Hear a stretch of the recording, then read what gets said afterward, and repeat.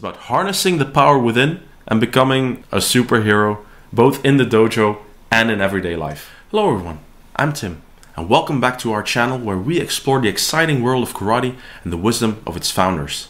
Today, we're going to delve into the 19th precept of Gichin Funakoshi, the father of modern karate, and the message behind it.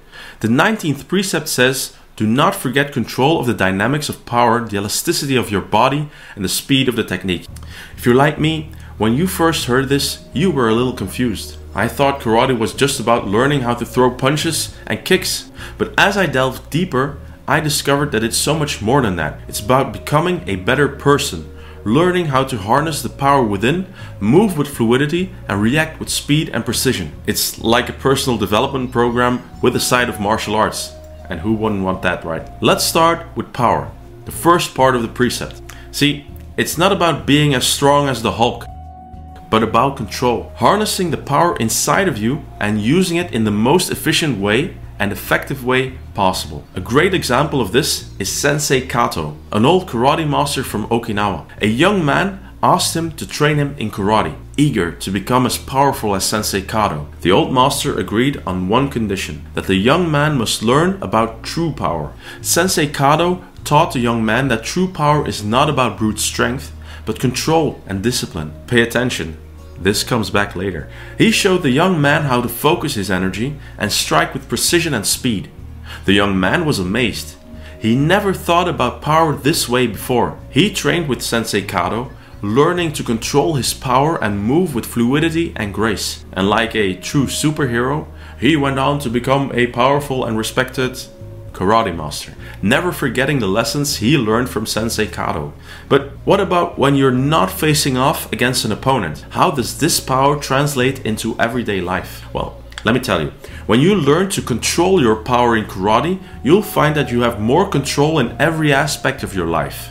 See, I told you it will come back.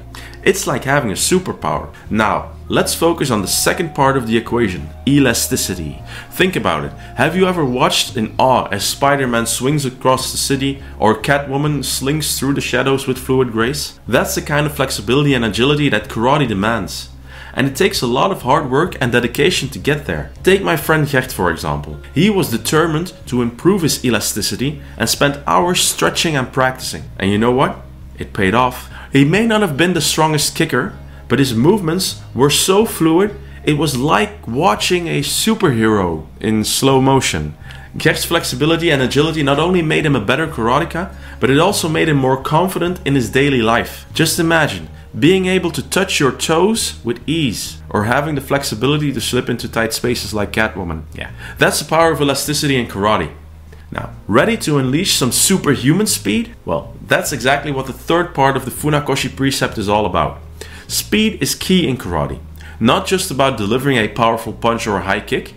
It's about doing it with lightning fast reflexes and precision, just like the Flash or Quicksilver. But don't be fooled, having speed is not enough. You also need control and discipline, again. Without control, you find yourself making mistakes, missing your targets, and leaving yourself open to counterattacks. That's why Funakoshi emphasized the importance of combining speed with control and elasticity.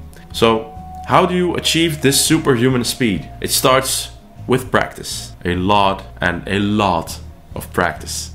You need to train your body to react quickly and instinctively, like a predator hunting its prey. And it's not just about physical training. Mental training is just as important. You need to train your mind to be quick and decisive, to react without thinking, to see the openings and take advantage of them. With practice, you'll develop lightning fast reflexes and you'll be able to react in a split second to any situation, whether it's in the dojo or in real life. You'll be able to dodge the incoming attacks and respond with lightning speed and precision. Now, in conclusion, the 19th precept of Funakoshi is about so much more than just learning how to punch and kick. It's about becoming a better person, learning to control your power, move with fluidity, and react with speed and precision. It's about harnessing the power within and becoming a superhero, both in the dojo and in everyday life. So let's get started on our journey to unlock our inner superhero. If you like what you see here and you want to see more, click right here to see more. For now, let me wish you a wonderful day, and as always, thanks for watching.